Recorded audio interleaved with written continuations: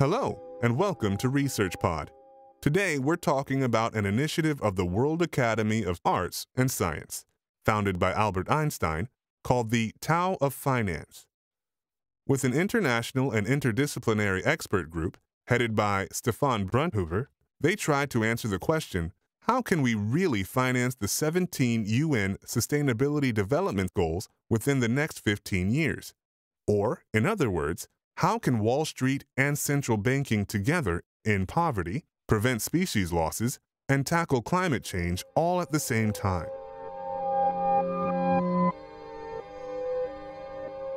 In New York in 2015, world leaders signed up to a future roadmap with 17 Sustainable Development Goals, SDGs, based on the 5 Ps: people, planet, prosperity, peace, and partnerships.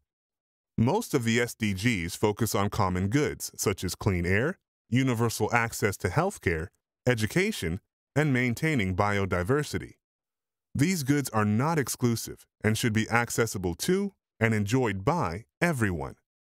There is enough scientific evidence, technological expertise, and political consensus to achieve each of these goals, and they are valid for the entire planet.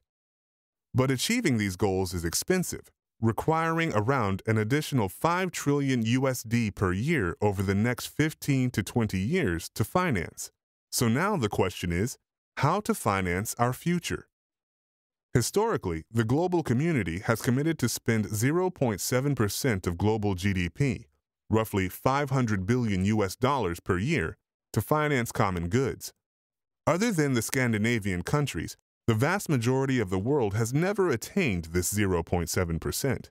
But even if all countries did so, this sum is not realistically enough to finance our future. Approximately 10 times more funding, equivalent to $5 trillion out of the global GDP of $80 trillion USD, is required to meet the social and environmental challenges we face.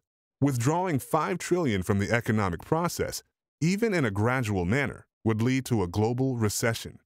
The conventional way to finance social and ecological projects globally has been by redistributing money via taxations, fees, or philanthropy remaining at the end of this pipeline.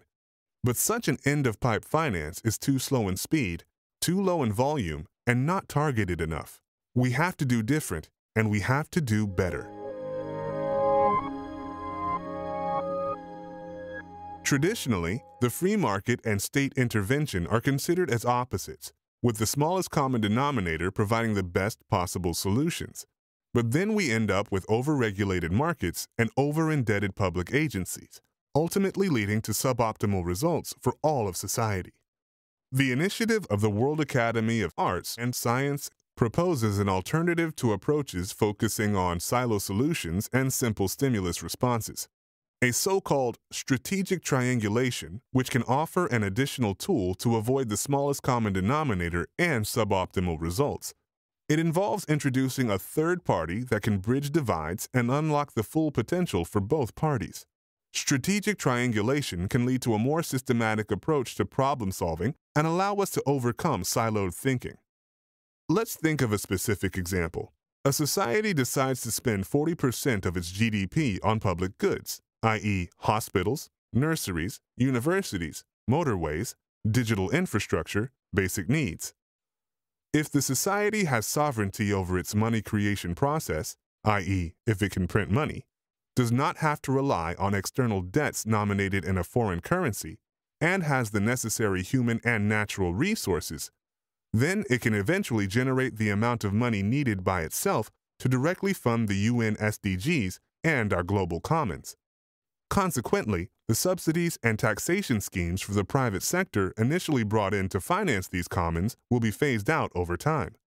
We would then end up with a free and competitive market system, which makes it possible to allocate goods and services optimally, while at the same time having a high-functioning public sector, where the state authorities enable our commons. We can take this argument one step further. The private purse is not the public purse. Private households and corporates have to budget carefully so they don't go bankrupt. Private households and corporates cannot spend more than they earn in the first place. The public purse, however, is different. In a situation where there is a sovereign nation with the ability to issue money, the financing of its public budget follows a fundamentally different logic to the private sector. But both require a third party to be involved to overcome the constraints of any end-of-pipe financing. Central banks and regulators, operating in a proactive, preventive, and restorative manner, can serve this role. This means that monetary policy will trump fiscal policy when it comes to financing our commons.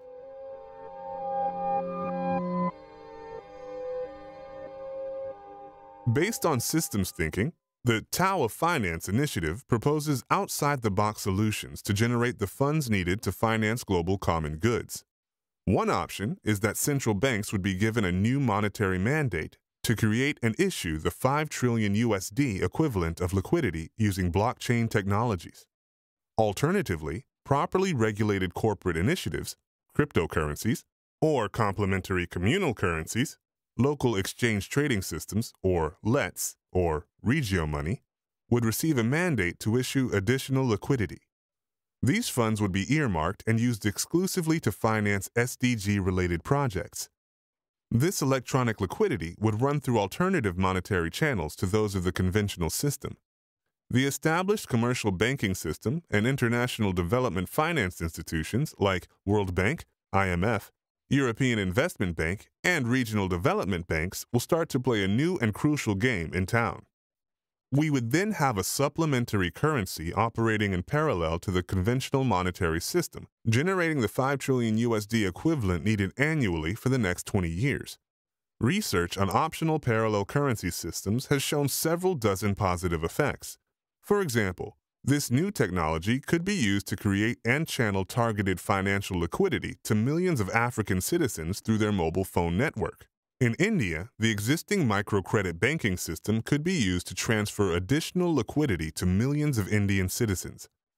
Any dollar spent and invested through these green parallel channels has the potential to reduce or even eliminate absolute poverty globally within less than 1 year. The electronic format would prevent corruption and fraud, as each transaction would be transparent and public. Once the currency was accepted for payment of taxes, local authorities would have additional liquidity to rebuild public infrastructure, such as nurseries, parks, hospitals, and libraries. And the millions of NGOs globally would finally receive the funding they need to do their jobs properly. This targeted added liquidity would enhance education and provide otherwise unachievable access to universal health care. It would reduce resource depletion and clean up the air, avoiding the negative effects on our planet and on public health.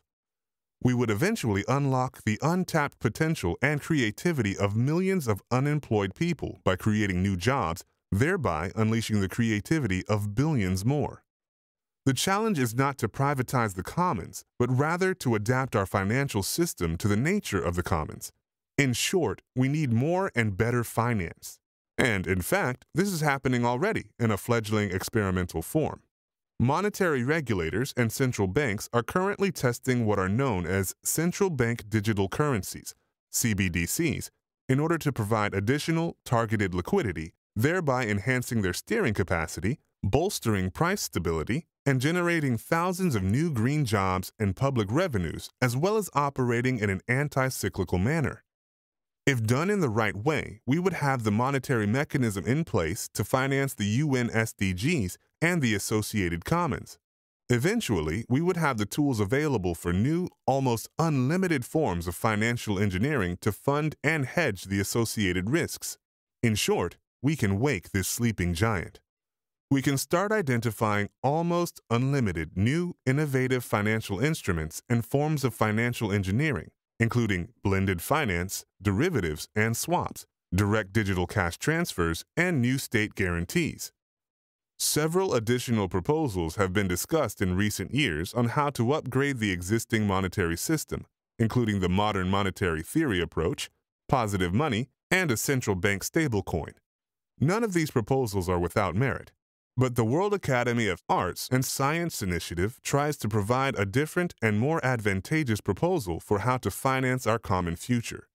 It honors the endeavors, but differs in at least 2 respects from all other proposals made so far, namely the parallelization and digitalization of the current monetary system.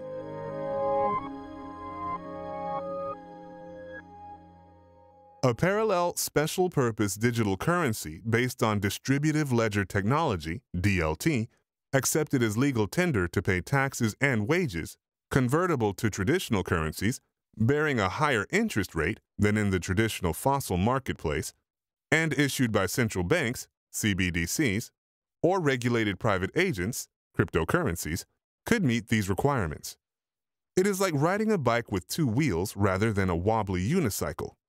If we simply inject additional liquidity into the existing value chain, we not only risk consolidating the current track, which still depends on fossil fuels for over 78% of its energy needs, but also negating all our efforts or even making things worse.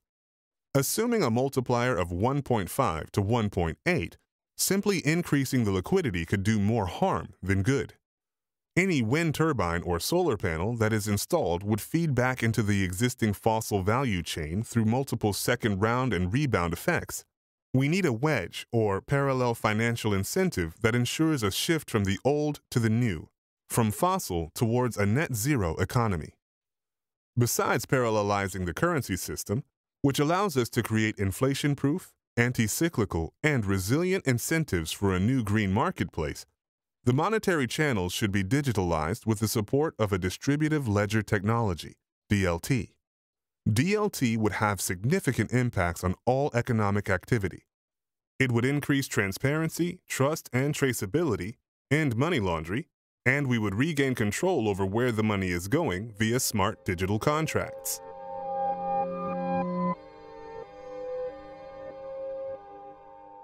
In short, we need much more financialization, but delivered in a different way. All this could be started in less than 6 months if the 6 largest central banks agreed to create a parallel, optional, complementary currency. A redesign of the financial system would not solve all our problems, but it would allow all our problems to be addressed more easily. This, or a very similar mechanism, is the missing link to achieving better outcomes for the 5 Ps: people, planet, prosperity, peace, and partnerships. Instead of funding, hedging, and managing our global commons using taxpayers' money, private investments, or philanthropy alone, the Tao of Finance initiative suggests that central banks should become proactive rather than reactive and prevent problems rather than repairing the damage afterwards. The indispensable missing link in the debate on sustainability is the monetary system. The existing system is too brittle, slow, and low in volume to fund our global commons and to hedge the associated planetary risks. Traditionally, finance drives sustainability. We should do the reverse and upgrade the system so that sustainability drives finance, and the mechanism described here provides just that.